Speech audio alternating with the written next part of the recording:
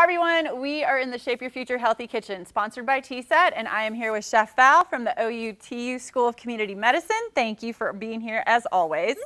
And I know we're always trying to get fruits and vegetables and things more incorporated into our meals, so tell us what we're making today. So we're just making a really easy pasta salad, and so we're gonna health it up a little bit because we're using some whole wheat pasta.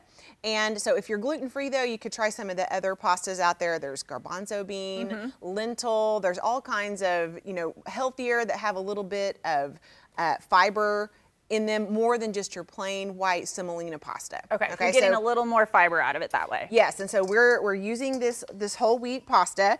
You can do whatever. So this really is so versatile, and we're gonna load it up with vegetables, and it's actually a huge recipe. We were talking earlier, this makes about a gallon of pasta salad. So you could have this, you could do half a box of pasta and half. Like cut it all in half. Yes, do half of everything. But if you're going to a big event or you want it to last, you have a big family and you want it to last 2 or 3 days, make the whole thing. Yes, and just the colors and things alone, I think just gets people excited. Like it just looks good, tastes good. So we're adding red pepper, cucumber. We have some little heirloom tomatoes, red and yellow, some fresh mushroom, which I absolutely love in a pasta salad, shredded carrot, shredded broccoli. And is this a little bit of, like you said, kind of make it your own? If there's certain vegetables you like, certain vegetables maybe you don't like as much. You just make it to how you or your crew would like it. Totally make it the way you all would want it. So olives are another wonderful thing that you could add. If you eat cheese, some feta cheese would be delicious in this.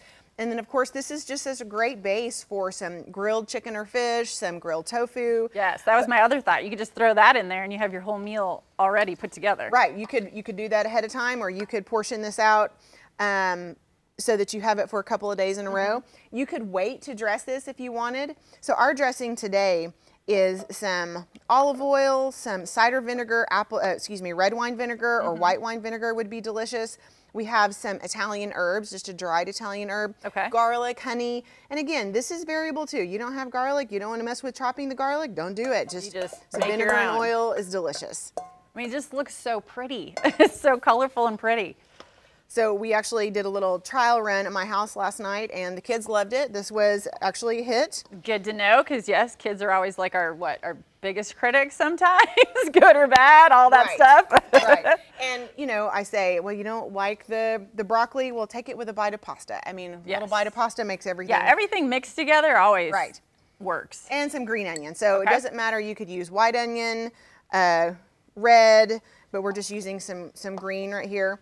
And if you don't put the dressing on right away, just to go over it one more time, you can keep it longer that way, just dress it as needed. Right, you could do it that way, but this would also be delicious dressed ahead of time for something that you were gonna eat that night. Okay.